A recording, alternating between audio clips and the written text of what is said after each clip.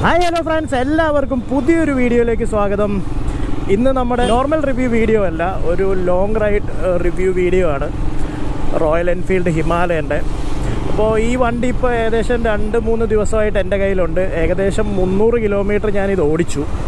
അപ്പോൾ ഈ വണ്ടി ഓടിച്ചപ്പോൾ ഉള്ള എൻ്റെ എക്സ്പീരിയൻസും, പിന്നെ ഇത് ഞാൻ ഹിമാലയൻ ABS വേർഷൻ ആദ്യമായിട്ട് ഓടിക്കുകയല്ല, ഇതിന് മുന്നേ ഓടിച്ചിട്ടുണ്ട്. ഇതിൻ്റെ Bs4 വണ്ടി ഞാൻ കുറച്ച് റൈഡുകളിലൊക്കെ യൂസ് ചെയ്തിട്ടുണ്ട്. അപ്പോൾ എനിക്ക് പൊതുവേ ഹിമാലയൻ എന്ന് പറയുന്ന വണ്ടീനെ പറ്റി എന്തൊക്കെയാണ് പറയാനുള്ളതെന്നായിരിക്കും ഞാൻ നിങ്ങളോട് ഷെയർ ചെയ്യുന്നത്. അപ്പോൾ നമ്മൾ ഇപ്പോൾ കൊച്ചിയിലേക്ക് പോയിക്കൊണ്ടിരിക്കുകയാണ്, കായംകുളത്ത് നിന്നും. അപ്പോൾ ഈ ഒരു യാത്രയും എനിക്ക് ചില സ്ഥലങ്ങളിലെത്തുമ്പോൾ ഞാൻ ക്യാമറ ഓണാക്കി എനിക്ക് പറയാനുള്ളത് ഞാൻ നിങ്ങളായിട്ട് ഷെയർ ചെയ്യാം. ഇത് കൂടുതലും ഒരു സ്പെക്ക് എടുത്ത് പറയുന്ന ഒരു റിവ്യൂവിനേലുപരി നമ്മുടെ ഒരു എക്സ്പീരിയൻസ് ആയിരിക്കും നിങ്ങളുമായിട്ട് ഷെയർ ചെയ്യുന്നത്. ഞാനിപ്പോൾ ഇത്രയും ദൂരം ഓടിച്ചപ്പോൾ എനിക്ക് തോന്നിയെന്ന് വെച്ച് കഴിഞ്ഞാൽ, ഫസ്റ്റ് ഞാൻ ഈ വണ്ടിയിൽ കയറിയപ്പോൾ ഒരു സ്പോർട്സ് ടൂറിംഗ് ബൈക്ക് ഓടിക്കുന്ന എനിക്ക് ഇത് ശരിക്കും നമുക്കൊരു ഓഫ് റോഡ് ടൂറിംഗ് ബൈക്ക് എന്ന് പറയാം. ഓഫ് റോഡ് ടൂറിംഗ് ബൈക്കിലേക്ക് വരുമ്പോൾ ഒരു വലിയ വണ്ടിയിലേക്ക് വന്ന ഫീൽ തന്നെ കിട്ടിയിട്ടുണ്ട്. വണ്ടി നല്ല കംഫർട്ടാണ്, ടൂറിങ്ങിന് വൺ ഓഫ് ദ ബെസ്റ്റ് വണ്ടിയാണ്. ആ ഒരു പ്രൈസ് റേഞ്ച് കിട്ടുന്ന നല്ലൊരു വണ്ടിയാണ്. ഇപ്പോൾ ഡ്യുവൽ പർപ്പസ് ടയറിൻ്റെ ഒരു കാര്യം പറയുകയാണെന്നുണ്ടെങ്കിൽ നല്ല റോഡ് പ്രസൻസ് ഉണ്ട്. എൻ്റെ ഫ്രണ്ട്സ് കുറേ പേർക്ക് റോയൽ എൻഫീൽഡിൻ്റെ ഹിമാലയൻ ഉണ്ട്. അപ്പോൾ എല്ലാവരോടും ചോദിച്ചപ്പോൾ ടയർ കുറേയൊക്കെ ലാസ്റ്റ് ചെയ്യാൻ എന്താ പറയുക, കുറച്ചേ ലാസ്റ്റ് ചെയ്യത്തുള്ളൂ. അപ്പോൾ അതിന് പിന്നെ നമുക്ക് കുറേ ഫാക്ടേഴ്സ് ഉണ്ട്. അതായത് വെയിറ്റ് കുറഞ്ഞ ആളാണെന്നുണ്ടെങ്കിൽ കുറച്ചും കൂടെ ഒക്കെ ടയർ ഓടും. വെയിറ്റ് കുറച്ച് കൂടുതലായിട്ടുള്ള ഞങ്ങളെപ്പോലത്തെ ആൾക്കാരാണെന്നുണ്ടെങ്കിൽ കുറച്ച് ടയർ പെട്ടെന്ന് തേഞ്ഞു പോകാൻ ചാൻസ് ഉണ്ട്. ഇതിന് സ്റ്റോക്ക് ടയർ വരുന്നത് സിയറ്റിൻ്റെ ടയറാണ്.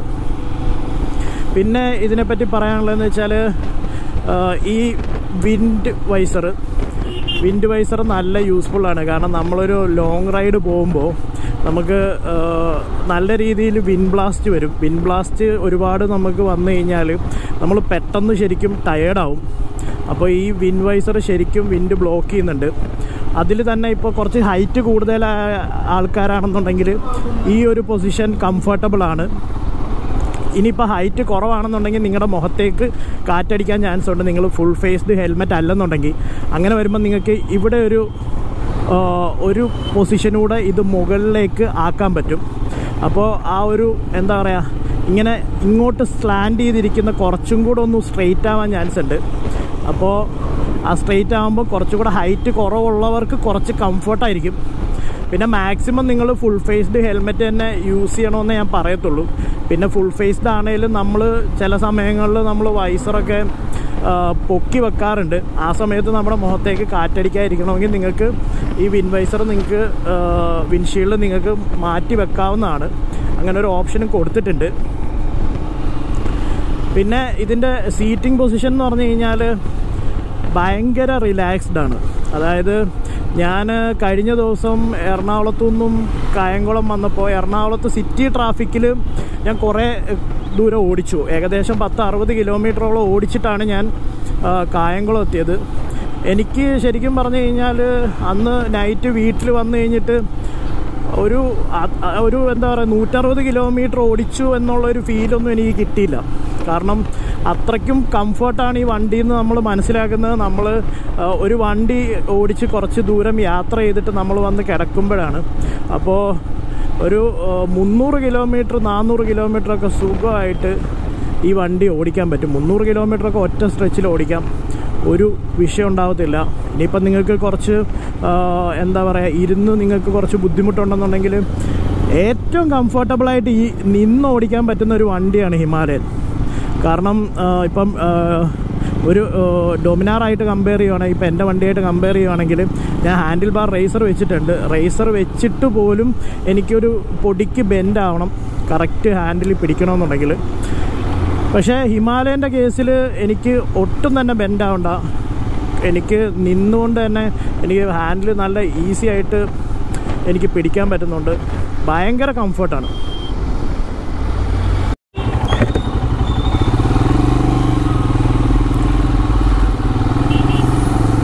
ആദ്യമായിട്ട് ഹിമാലയൻ ഓടിച്ച സമയത്ത് എനിക്ക് ബ്ലോക്കിലൊക്കെ വരുമ്പോൾ ഒരു പേടിയുണ്ടായിരുന്നു, ഇതെങ്ങനെ ബ്ലോക്കിൽ നമ്മൾ എടുത്തിട്ട് പോകുന്നുള്ളൂ.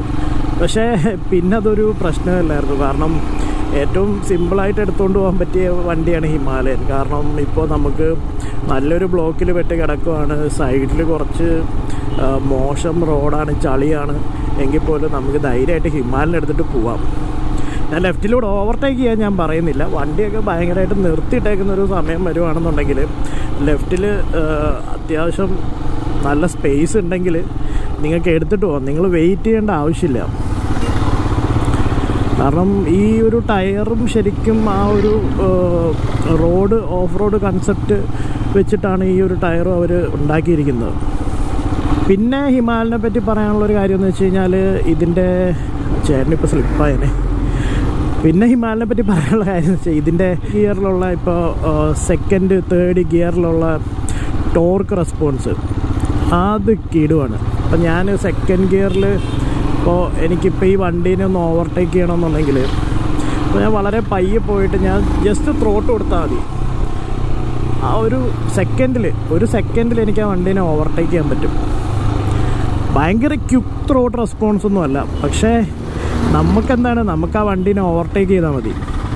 അപ്പോൾ നമ്മളിങ്ങനെ കൺഫ്യൂസ് ആയിട്ടിരിക്കുമ്പോൾ നമ്മളോട് ഹിമാലയൻ പറയുന്ന പോലെ ധൈര്യമായിട്ട് ഓവർടേക്ക് ചെയ്ത് ബാക്കി ഞാൻ നോക്കിക്കോളാം എന്ന് പറയുന്ന പോലത്തെ ഒരു റെസ്പോൺസ് നമുക്ക് കിട്ടുന്നുണ്ട്.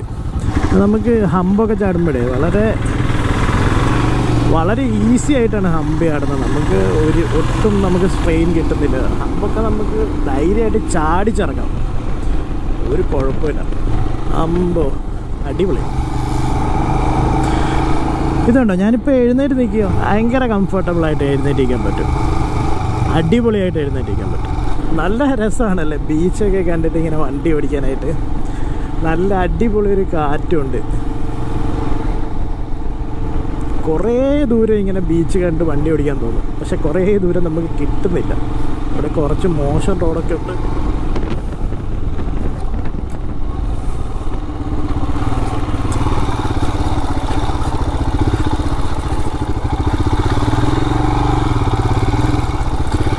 കണ്ടോ, ഈ റോഡൊന്നും ഹിമാലയനെ സംബന്ധിച്ചിടത്തോളം ഒന്നുമല്ല. ഇതും നമുക്ക് ഓഫ് റോഡെന്ന് പോലും പറയാൻ പറ്റില്ല.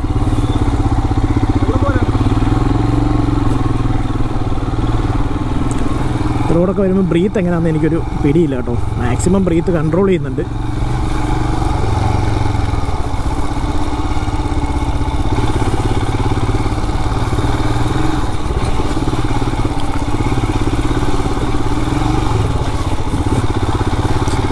ചളിയൊക്കെ അടിച്ച് ബൂട്ടിലൊക്കെ വന്നിട്ടുണ്ട്. ഈ വണ്ടിയുടെ ഏറ്റവും എനിക്കിഷ്ടപ്പെട്ടൊരു ഫീച്ചറാണ്. കാരണം നമ്മൾ എത്ര മോശം റോഡാണേലും, ഇപ്പം ഞാൻ കഴിഞ്ഞ ദിവസം ഇങ്ങോട്ട് വന്നപ്പോൾ നമ്മുടെ മെയിൻ റോഡ് തന്നെ ഗട്ടറായിട്ട് കിടക്കുകയാണ്. അപ്പോൾ നമ്മൾ നൈറ്റ് വരുമ്പോൾ നമുക്ക് അത്രയും വിസിബിലിറ്റി ഇല്ല, നമുക്ക് ഗട്ടർ കാണാൻ പറ്റത്തില്ല. അപ്പോൾ കുറേ ഗട്ടറിൽ ചാടി. ഇപ്പോൾ കഴിഞ്ഞ ദിവസം എൻ്റെ കൂട്ടുകാർക്കാണെങ്കിൽ തന്നെ 1-2 വണ്ടിയുടെ അലോയ് ബെൻഡായിരുന്നു. ഇതിപ്പോൾ സ്പോക്ക് വീലാണ്. നമ്മൾ അറിഞ്ഞുകൊണ്ട് ചാടിക്കുന്നതല്ല, പക്ഷെ അറിയാണ്ട് ചാടിയാൽ പോലും ഈ വണ്ടി തരുന്നൊരു കംഫോർട്ട്, ഈ ടയർ തരുന്നൊരു കംഫോർട്ട്, അത് നമുക്ക് വേറെ ഒരു വണ്ടിയായിട്ടും കമ്പയർ ചെയ്യാൻ പറ്റത്തില്ല. ഒരുപാട് പേര് എന്നോട് ചോദിക്കുന്ന കാര്യമുണ്ട്, ഡൊമിനാറാണോ നല്ലത്, ഹിമാലയൻ ആണോ നല്ലതെന്നുള്ളത്. ആക്ച്വലി ഈ 2 വണ്ടിയും നല്ലതാണ്. 2 വണ്ടിയും കൂടെ എനിക്കെന്തോ കമ്പയർ ചെയ്യാൻ ഇതുവരെ തോന്നിയിട്ടില്ല.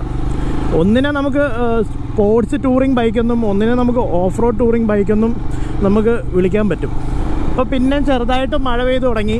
അപ്പോൾ ഹിമാലയൻ്റെ ഒരു കംഫർട്ടബിൾ ആയിട്ടുള്ള ഒരു ക്രൂസിങ് സ്പീഡായിട്ട് എനിക്ക് തോന്നിയത് ഒരു 100-120 പക്ഷെ ആ സ്പീഡിൽ പോകണമെന്ന് ഞാൻ പറയുന്നില്ല. 90 കിലോമീറ്റർ സ്പീഡിലായിരിക്കും. നമ്മൾ ഒരുപാട് ലോങ് റൈഡൊക്കെ പോകുന്നവർക്ക് നന്നായിട്ട് അറിയാം, നമ്മളൊരു 80-90 ഒക്കെ കീപ്പ് ചെയ്ത് പോകാനേ നോക്കത്തുള്ളൂ. നമ്മളെന്തായാലും റേസിങ്ങിനൊന്നും അല്ലല്ലോ പോകുന്നത്. അപ്പം ആ ഒരു സ്പീഡിൽ ഒരു 80 കിലോമീറ്റർ സ്പീഡിലൊക്കെ ഓടിക്കാനായിട്ട് വളരെ കംഫർട്ടബിളായിട്ട് നമുക്ക് ഓടിക്കാൻ പറ്റും. ആ ഒരു സ്പീഡിൽ നമുക്ക് ശരിക്കും പറഞ്ഞാൽ നമുക്ക് വൈബ്രേഷൻസും ഒട്ടും തന്നെ ഇല്ല. ഹിമാലയൻ്റെ വേറൊരു എടുത്തു പറയേണ്ട ഒരു പ്രത്യേകത എന്ന് പറഞ്ഞാൽ ഇതിൻ്റെ ടാങ്കിലേക്ക് ഒട്ടും തന്നെ വൈബ്രേഷൻ ഫീൽ ചെയ്യുന്നില്ല. ഇപ്പോൾ എൻ്റെ കാലൊക്കെ ടാങ്കിനെ ടച്ച് ചെയ്താണ് ഇരിക്കുന്നത്. ഇനിയിപ്പോൾ കൈ വെച്ച് നോക്കിയാൽ പോലും നമുക്ക് വൈബ്രേഷൻ ഫീൽ ചെയ്യുന്നില്ല. ഒരു പൊടിക്ക് വൈബ്രേഷൻ ഫീൽ ചെയ്യുന്നത് നമ്മുടെ ഹാൻഡിലും പിന്നെ ഫുഡ് പെഗിലുമാണ്. അതിൽ തന്നെ മിററൊന്നും അത്രയ്ക്ക് അങ്ങോട്ട് വൈബ്രേറ്റ് ചെയ്യുന്നില്ല. ഒരു ചെറിയ രീതിയിലുള്ള വൈബ്രേഷനേ മിററിനാണേലും ഉള്ളൂ.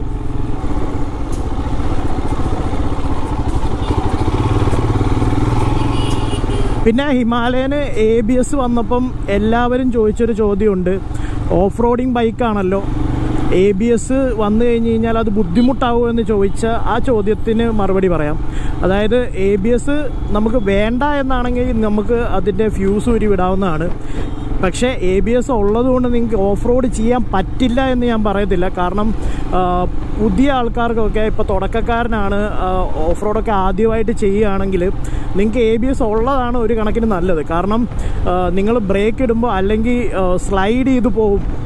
ABS ഇല്ലെന്നുണ്ടെങ്കിൽ, ABS ഉണ്ടെന്നുണ്ടെങ്കിൽ നിങ്ങൾ സ്ലൈഡ് ചെയ്ത് പോകത്തില്ല. അപ്പം നിങ്ങൾക്ക് പെട്ടെന്നുള്ള ബ്രേക്കിങ്ങിൽ നിങ്ങൾക്ക് ഉണ്ടാവാൻ പോകുന്ന ആ വീഴ്ച നിങ്ങൾക്ക് ഒഴിവാക്കാൻ പറ്റും.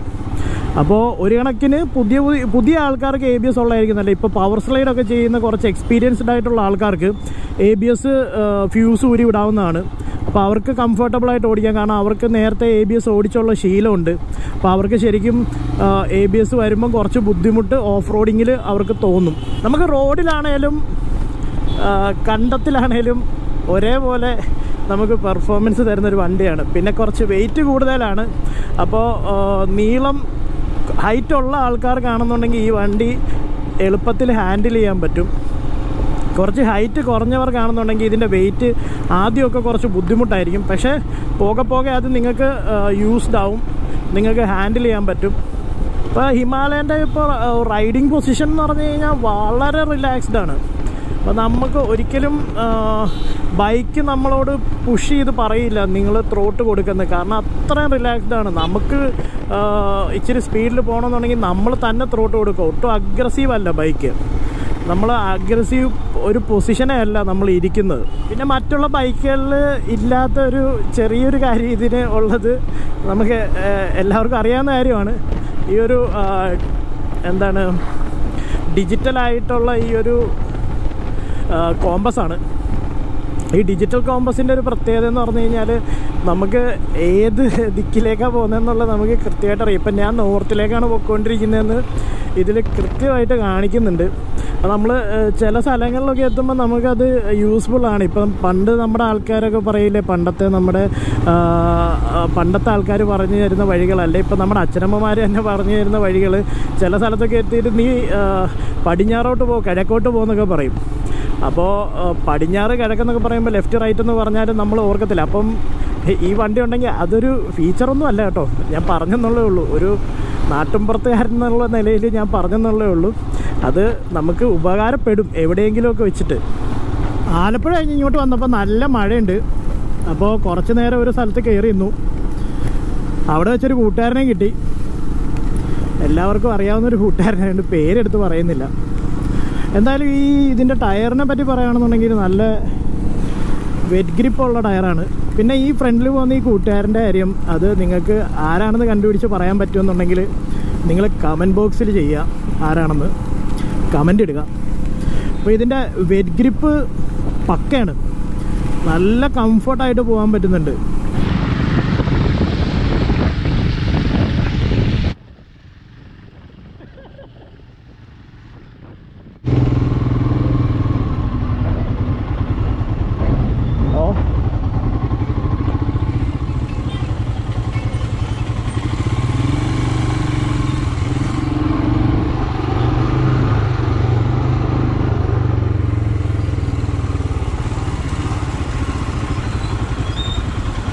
നമുക്കിനി വണ്ടി എവിടെയെങ്കിലും നിർത്തിയിട്ട് വണ്ടീനെ കുറിച്ച് കുറച്ച് കാര്യങ്ങൾ പറയാം. അപ്പോൾ ഇനി നമുക്ക് ഇതിൻ്റെ കുറച്ച് ടിപ്സും കൂടെ ആഡ് ചെയ്യാമെന്ന് വിചാരിച്ചു നമ്മുടെ റിവ്യൂവിൻ്റെ കൂട്ടത്തിൽ.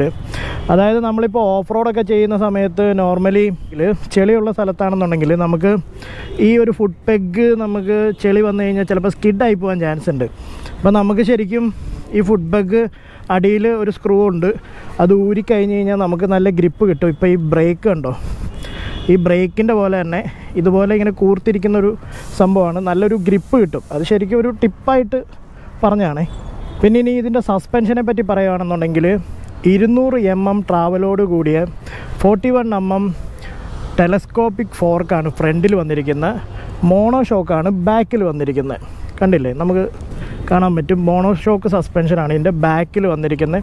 അത്യാവശ്യം നല്ല ഹാർഡ് സസ്പെൻഷനാണ്. നമുക്ക് സോഫ്റ്റ് സസ്പെൻഷൻ ഒന്നും നമുക്ക് പറയാൻ പറ്റില്ല, പക്ഷേ നല്ല കംഫർട്ടാണ്. നമുക്കിപ്പോൾ ഓഫ് റോഡൊക്കെ ചെയ്യുമ്പോൾ നല്ല കംഫർട്ട് നമുക്ക് സസ്പെൻഷനും തരുന്നുണ്ട്. കൂടാതെ ഈ സീറ്റില്ലേ നല്ല സോഫ്റ്റ് സീറ്റാണ്. പിന്നെ ഇതിൻ്റെ എടുത്ത് പറയേണ്ട ഒരു കാര്യം എന്ന് വെച്ചാൽ ഇതിൻ്റെ പില്ലിയൺ കംഫർട്ട് ഒരു രക്ഷയില്ല, സൂപ്പറാണ്. കാരണം ഞാൻ ഇതിൽ പില്ലിയൻ അത്യാവശ്യം നല്ല ദൂരം ഇതിൽ പില്ലിയൻ ഇരുന്ന് പോയിട്ടുണ്ട്. നല്ല കംഫർട്ടാണ്. എൻ്റെ ഓൺ എക്സ്പീരിയൻസ് വെച്ച് നോക്കുവാണെങ്കിൽ നല്ല കംഫർട്ടാണ് എൻ്റെ പില്ലിയൻ സീറ്റിൽ നിന്ന് കിട്ടുന്നത്. പിന്നെ നമ്മളിപ്പോൾ ട്രാഫിക്ക് കൂടെ ഒക്കെ വന്ന സമയത്ത്, കുറച്ച് ഹെവി ട്രാഫിക്ക് കൂടെ വന്ന സമയത്ത് നമുക്ക് ഹീറ്റ് ഫീൽ ചെയ്യുന്നുണ്ടായിരുന്നു. ഈ ഒരു പോർഷനിലും അപ്പുറത്തെ പോർഷനിൽ നിന്നും ഹീറ്റ് ഫീൽ ചെയ്യുന്നുണ്ടായിരുന്നു. കുറച്ച് നമ്മൾ ട്രാഫിക്കിൽ നിൽക്കുന്നൊരു സമയത്ത് നല്ല രീതിയിൽ ഹീറ്റ് ഫീൽ ചെയ്തായിരുന്നു. അത് പുതിയ വണ്ടി ആയതുകൊണ്ടാവാം. ഇപ്പോൾ ഈ വണ്ടി ഏകദേശം 379 കിലോമീറ്ററാണ് ഓടിയിരിക്കുന്നത്. ഫസ്റ്റ് സർവീസ് കഴിയുമ്പോൾ ഹീറ്റ് കുറച്ച് കുറയും. പക്ഷേ ഇപ്പോൾ കുറച്ച് നല്ല രീതിയിൽ ഹീറ്റ് കിട്ടി. ഞാനിപ്പം ബൂട്ടൊക്കെ ഇട്ടിട്ടും എനിക്ക് ഉള്ളിലേക്ക് നല്ലൊരു ഹീറ്റ് ഫീൽ ചെയ്യുന്നുണ്ടായിരുന്നു. ഇത് 3 കളറിലാണ് വന്നിരിക്കുന്നത്. സ്നോ വൈറ്റ്, ഗ്രാനൈറ്റ്, പിന്നെ ഈ ഒരു ലിമിറ്റഡ് എഡിഷൻ. ഇതിന് പറയുന്നത് സ്ലീറ്റ് എന്നാണ്. പിന്നെ ഈ റോയൽ എൻഫീൽഡ് കുറേ ആക്സസറീസ് വരുന്നുണ്ട്.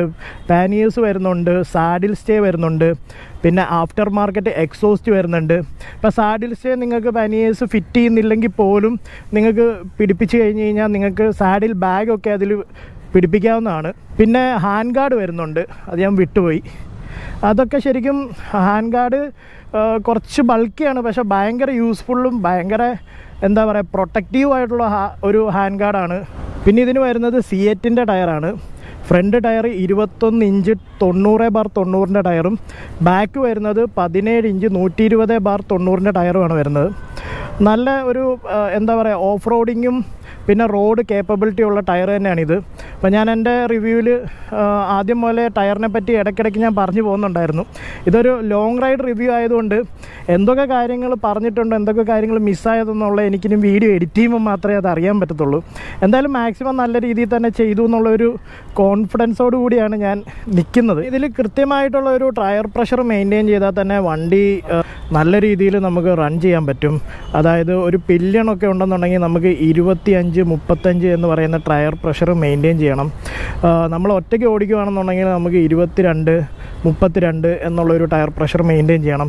പിന്നെ നമ്മൾ ഓഫ് റോഡിംഗ് ഒക്കെ പോകുകയാണെന്നുണ്ടെങ്കിൽ കുറച്ച് ടയർ പ്രഷർ കുറച്ചിടുക. അതായത് ഒരു 30-20 എന്നുള്ള റേഞ്ചിൽ ഇട്ടാൽ കുറച്ചും കൂടെ നമുക്ക് ഓഫ് റോഡിങ് ചെയ്യുമ്പോൾ അത് നമുക്ക് കുറച്ചും കൂടെ കംഫർട്ട് കിട്ടും. അത് ഒരു ടിപ്പായിട്ട് കൂട്ടിയാൽ മതി. പിന്നെ എൻ്റെ ഫ്രണ്ടിലേക്ക് വന്നു കഴിഞ്ഞാൽ ലൈറ്റാണേലും ഇൻഡിക്കേറ്റർ ആണെങ്കിലും ഹാലോജനാണ് വരുന്നത്.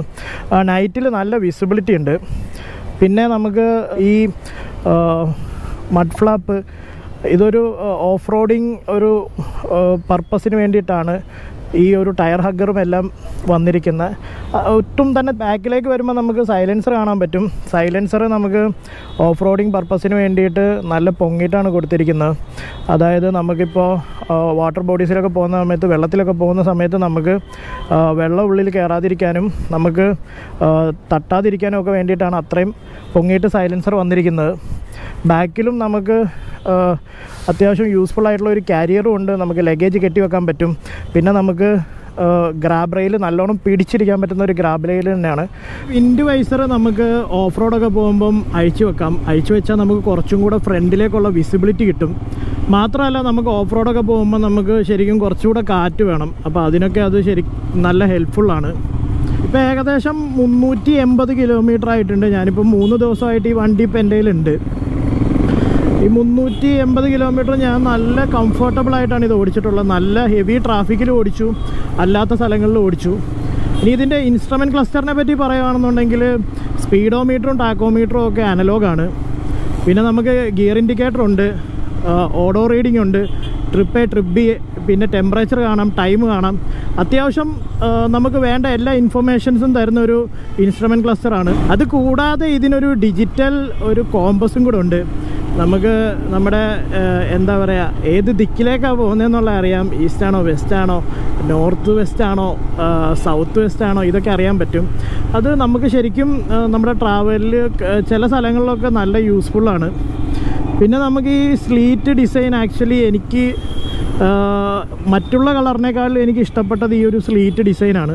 ഇനി നമുക്കിതിൻ്റെ ടേണിങ് റേഡിയസ് നോക്കിയാൽ നമുക്ക് ആദ്യം നമുക്ക് ഫീൽ ചെയ്യുന്നത് ഇത് ടേൺ ചെയ്യാൻ ഭയങ്കര പാടാണെന്നൊക്കെ തോന്നും. പക്ഷേ ശരിക്കും പെട്ടെന്ന് ടേൺ ചെയ്തെടുക്കാൻ പറ്റും. വൺസ് നമ്മൾ 2 ദിവസം ഈ ബൈക്കൊന്ന് ഓടിച്ച് ഒന്ന് ബൈക്കുമായിട്ടൊന്ന് യൂസ്ഡ് ആയാലും ഇത്രയും വലിയ വണ്ടി എന്നുള്ളൊരു ഫീലിംഗ് കിട്ടത്തില്ല. നമുക്ക് എളുപ്പം ഹാൻഡിൽ ചെയ്യാൻ പറ്റുന്നൊരു ബൈക്കാണ്.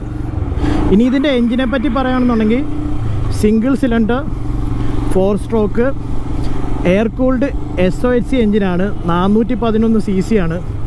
പിന്നെ ഇതിൻ്റെ പവർ മാക്സിമം പവർ 24.83 PS നമുക്ക് കിട്ടുന്ന 6500 RPM-ലും നമുക്കിതിൻ്റെ ടോർക്ക് 32 ന്യൂട്ടൺ മീറ്റർ നമുക്ക് കിട്ടുന്നത് 4500 RPM-ലുമാണ്. വണ്ടി അത്യാവശ്യം ഞാൻ പറഞ്ഞല്ലോ, നേരത്തെ ഞാൻ പറഞ്ഞിരുന്നു, ഒരു സെക്കൻഡ് തേർഡിലൊക്കെ നമുക്ക് അതിൻ്റെ ശരിക്കുമുള്ളൊരു ടോർക്ക് നമുക്ക് അനുഭവപ്പെടും. വണ്ടി ശരിക്കും അങ്ങനെ ഒരു ഫാസ്റ്റ് ത്രോട്ട് റെസ്പോൺസ് അല്ലെങ്കിലും നമുക്ക് നമ്മുടെ എന്താ പറയുക, നമ്മുടെ